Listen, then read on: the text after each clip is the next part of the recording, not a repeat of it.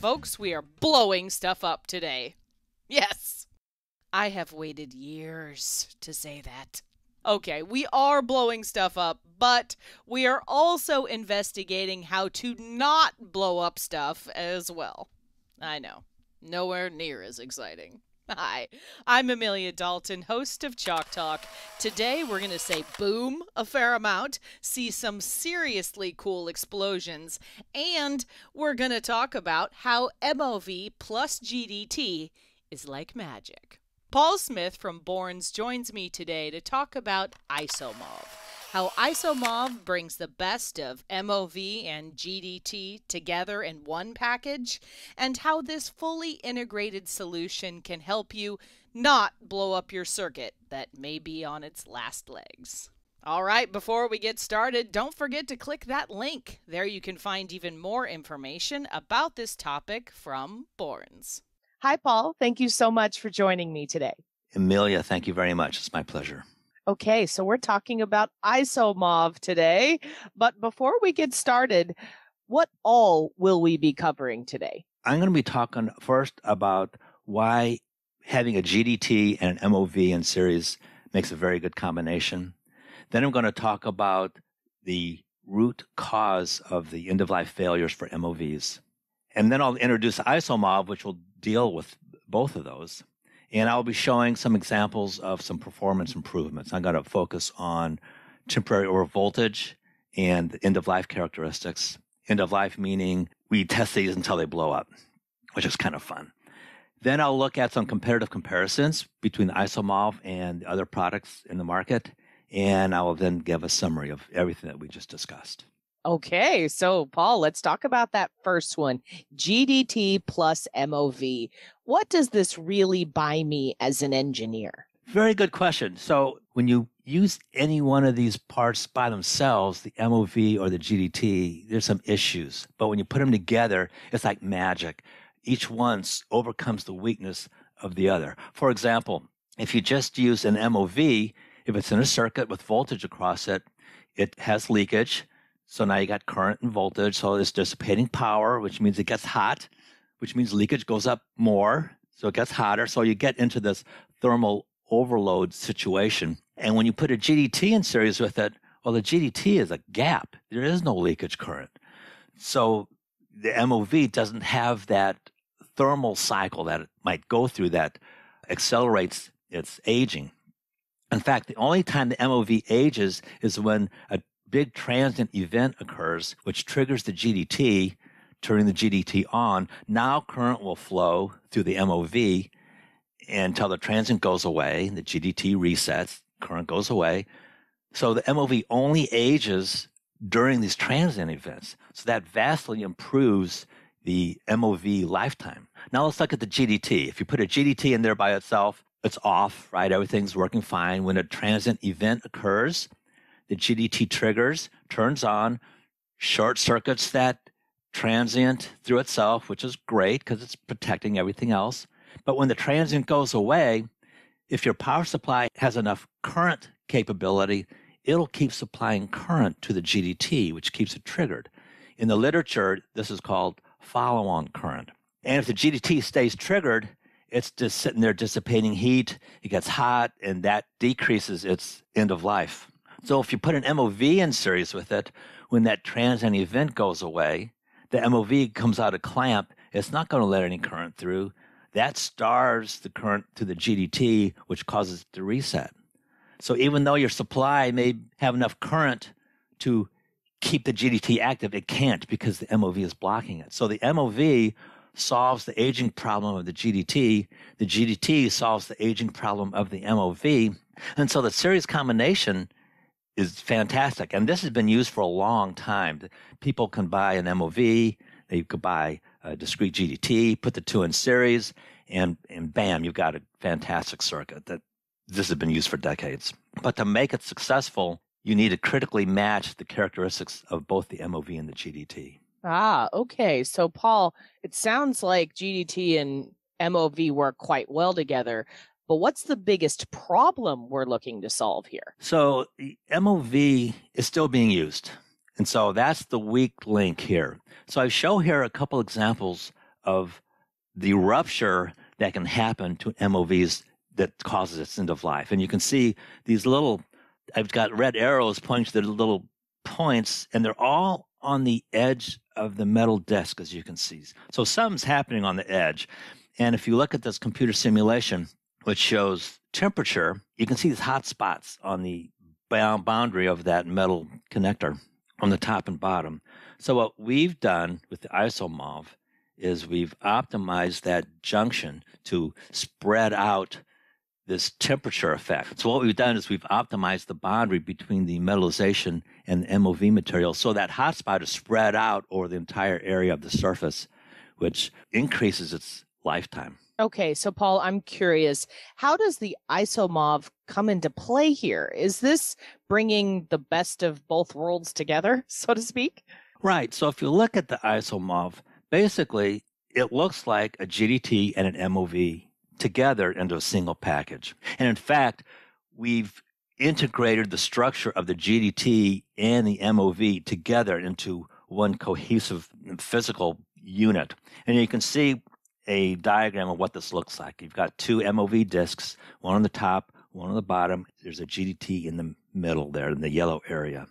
The green is the glass seal, which keeps the gas inside. In the upper right here, we actually tore one apart, which is fairly difficult to do. And you can see the glass ring, that's the green, surrounding the GDT active area, which is that metallized part in the middle. And the equivalent circuit I show is the two MOVs surrounding a GDT. Now, two MOVs in series look like an MOV. So this is basically the same equivalent circuit that you get that I showed initially with an MOV in series. So what we've done is we've optimized the current density, which increases its lifetime. We've already done the matching and the engineering for you. So the characteristics of the GDT and MOV already optimal. And of course, it's one unit, it's one device, one two-terminal device that you pick. You don't need two. Okay, so Paul, what about temporary overvoltage? I would imagine that the IsoMOV would also help in that situation as well. Right, that's a very good question. So I've got a movie here that shows what happens when the AC line swells up. And AC lines, in the U.S. it's 120 volts, and it can vary as motors come off a line, compressors come on and off lines. Things happen which can cause that voltage to swell up. So what you're going to see first is a thermally protected MOV. Now it's got a thermal fuse, and the point of that is when the MOV starts getting hot, the thermal fuse blows, which takes the MOV out of the circuit, so it's no longer dissipating heat. There's no current running through it, so it'll cool down. So it helps eliminate catastrophic, rather violent end-of-life mechanisms that you see sometimes.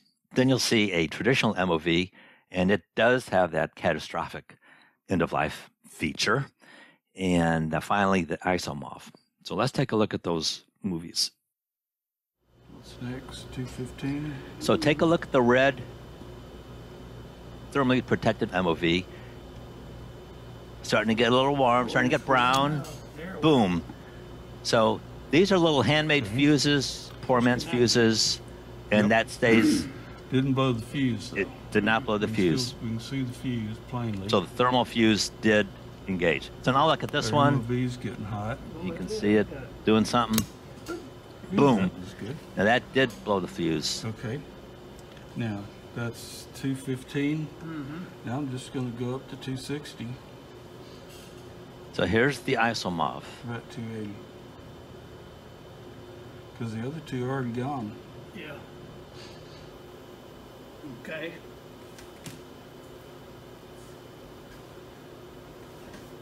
So 280 is the highest voltage our Variac would get to, and it never blew at 280. I thought it blew at 300. So we ended this movie at 280 because that's the highest voltage we could get to, and the IsoMOV never blew, and our experience says that these will blow typically around 320 volts AC. So that's one of the unintended advantages that we saw with an IsoMOV is the tolerance to these overvoltage events, which causes the other devices to not fail, but, well, the middle one failed. One on the left, the thermal fuse engaged. Okay, so Paul, how does IsoMOV compare when it comes to end of life? Okay, I have some other movies that show this. And what you're going to see, there's going to be 3 different movies. The first one is a traditional MOV. We keep hitting this thing at 3 Ka, and finally on the 11th hit, you'll see it blow.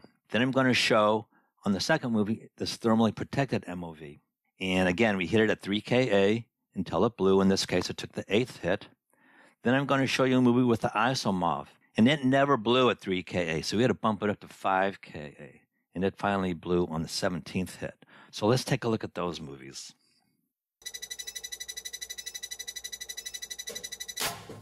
Boom. So what's great about working at Bourns is you get blow stuff up like this.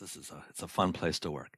And as you saw, that is the fear that people have in using MOVs, is that smoke and fire that you get when this thing blows up. So now let's look at this next movie with the thermally protected fuse.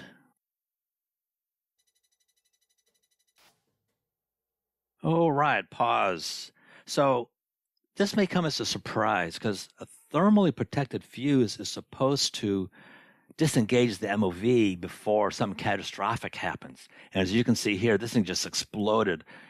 What's going on here is that thermally protected MOV is UL rated, but the way the UL test works is they apply the voltage, measure leakage, the device passes, they take it offline, they surge it, several times, they put it back into the circuit, check for leakage, okay, it passes, they take it back offline.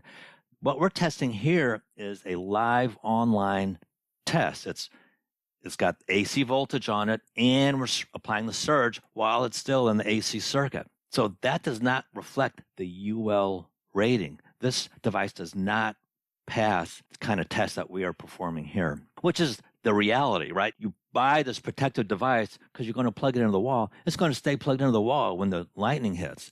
So this is a more accurate test than the UL test is. And as you can see, the thermal fuse does not provide protection like you might expect. So now let's move on to the next movie, which is the IsoMOV. Okay, so I'm going to pause this movie. A couple things to note. First of all, this is tested with 5 Ka surges compared to the other two, which are 3 Ka. And you'll see there was a little rupture on the left-hand side. You think, well, wait a minute. We just got through talking about this edge effect of traditional MOVs, that being the weak spot. What's going on here? I thought this was a optimal current density design, and the rupture could occur anywhere, which is true. What's happening here is the epoxy package, the coating, that it just happened to crack along that left edge, and that was a rupture in the packaging, the coating. It's not the rupture of the MOV material. But still, it was not an explosive, violent explosion. This was a little puff that came out the side. So to summarize, we applied the surges to end of life. We applied 3 Ka surges toward the end of life, and we saw an explosion. On the thermally protected MOV, again, we applied 3 Ka surges till end of life. We saw the explosion. On the IsoMOV, we applied 5 Ka surges, and we saw the little puff come out the side on that thing. So I would consider that a benign failure mode compared to the other two. There's really wasn't smoke and fire. Okay, so Paul, how does IsoMOV fit into the overall ecosystem in this arena? And what kind of numbers are we really looking at? Okay, good question. So here I show a summary of datasheet performance. And you can see little fuses in there on the orange color and the rows toward the top. You've got some older Bourns parts in blue, followed by TDK parts in green. And then I show a Bourns GMOV, which is a discrete MOV and a discrete GDT sandwiched together into a single package. It's not a integrated design like IsoMOV, but that is another product we make. Then I show the little fuse TMOV, which is the thermally protected MOV. And at the bottom, I show the IsoMOV. And across the top, on the right-hand side, I show performance for 10 millimeter, 14 millimeter, and 20 millimeter disc sizes. So if you look down the 14 millimeters column, for example, 3 Ka is pretty much the best part you can get until you get down to the IsoMOV, and it jumps that up to 5 Ka. So what that says is you can keep the same performance you have now, but you can reduce the size of the disc from 14 millimeter to 10 millimeter, or 20 millimeter down to 14 millimeter, or you can keep the same size part and increase the performance you have. This IsoMOV is really a nice part. Okay, so Paul, when it comes down to IsoMOV versus a conventional MOV or a discrete MOV plus GDT, how does it really compare? Yeah, okay. So this is basically a summary statement as well. And we've got all these benefits on the left and which boxes are checked by which parts. And you see the conventional MOV doesn't check any of the boxes. The thermally protected MOV on the right, it's just an MOV. So it's got the same issues that a normal MOV does, except it is UL rated. So you got a check mark on the right. A GMOV, which is, like I said before, a discrete MOV and GDT in a single package, checks off several of the boxes, but an IsoMOV pretty much hits them all. I've talked about a few of these: the extended life, TOV, the temporary overvoltage, state-of-the-art surge ratings. One benefit I didn't talk about is these are rated up to 125C. That's hard to find for MOVs and GDTs. Like I said before, this is a nice part, and it's pin compatible with normal through-hole MOVs, so it really doesn't take up any more space. Fantastic. Well, Paul, I think that's all I have time for today. Thank you so much for joining me. Oh, it is my pleasure. Thank you so much. And before we go, you didn't forget to click that link, did you? There you can find even more information about IsoMOV from Bourns. For Chalk Talks, I'm Amelia Dalton from eejournal.com. For more Chalk Talks, head on over to the Chalk Talk section of EE Journal. You can't miss it. It's right across the top.